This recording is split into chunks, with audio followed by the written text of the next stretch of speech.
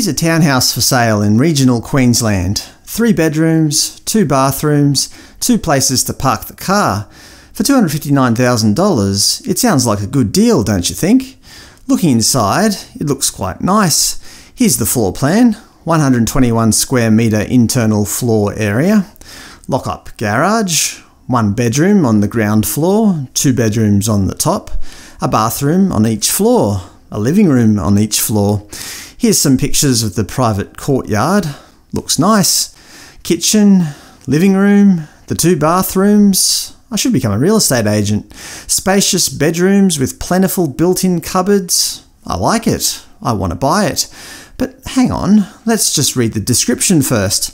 Spacious townhouse, opposite parklands, close to shopping centre, medical centre, public and private schools and the university. Too good to be true, right? The opportunity is yours. Move in or invest. 3 exclamation marks. Gated with an on-site manager. I don't like the idea of an on-site manager. Sounds like it will cost extra money. Open living downstairs with a study alcove and TV room upstairs. These truly are suited to those who want a wonderful, quality lifestyle.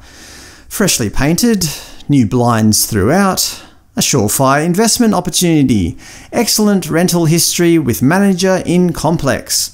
There's that manager again. I wonder how much he gets, or she.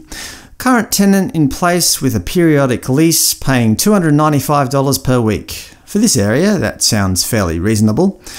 But here's the kicker, the ongoing costs. Body corporate, $929 per quarter. I'll convert all these to yearly costs to make it a bit easier to follow.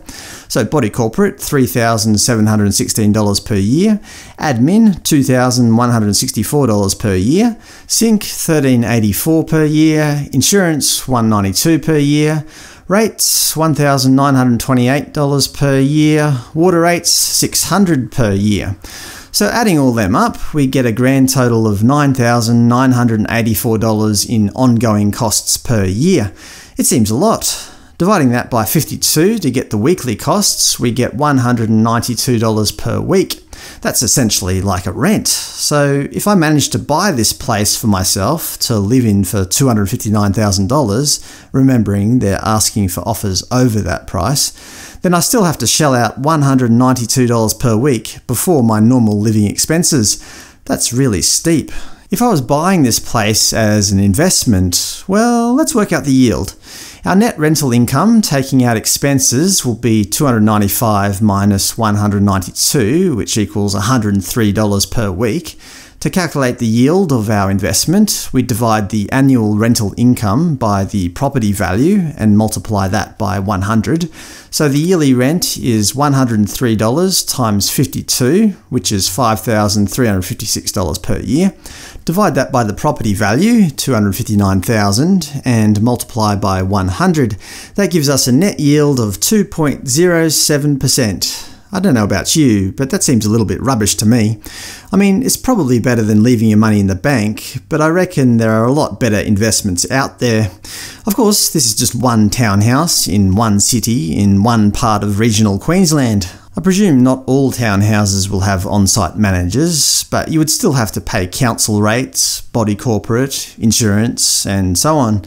Anyway, I just found this little exercise kind of interesting, and it helped me to confirm that the sale price of a townhouse or unit, although attractive, isn't everything.